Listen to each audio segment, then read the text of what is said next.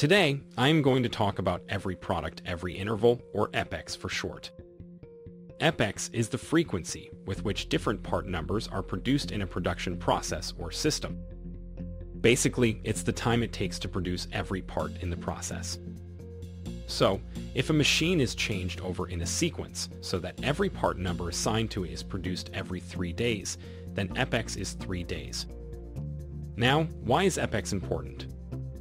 Well, it's good to have a small EPEX because it helps produce small lots of each part number and minimize inventories in the system. This means you'll have less waste and more efficiency in the production process. However, a machine's EPEX will depend on changeover times and the number of part numbers assigned to the machine.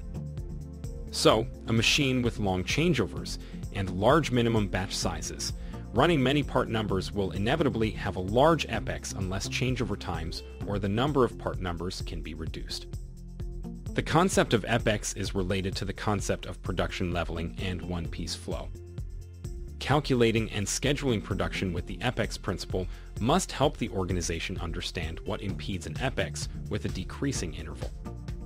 Once the organization understands what the obstacle is, it should develop an improvement plan to improve EPEX and thus be able to produce in a leveled manner and strive for a one-piece flow.